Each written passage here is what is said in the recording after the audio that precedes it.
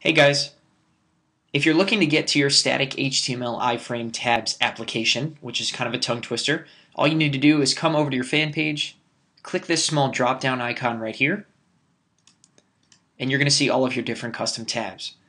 All of the custom tabs with the gray star icon on the bottom left indicate custom tabs that were made with this static HTML application. Simply click on one, and as long as you are an admin of the fan page, you will get taken right to the static HTML editor. And so the look and the feel of the editor might change a little bit as the static HTML people kind of tweak with their application and continue to make it better and better. We'll just wait here a second as this continues to load. And then once it loads, you're going to see exactly as your custom tab is once you've published it. And so all you need to do is come in here and just look around until you see something that says Edit.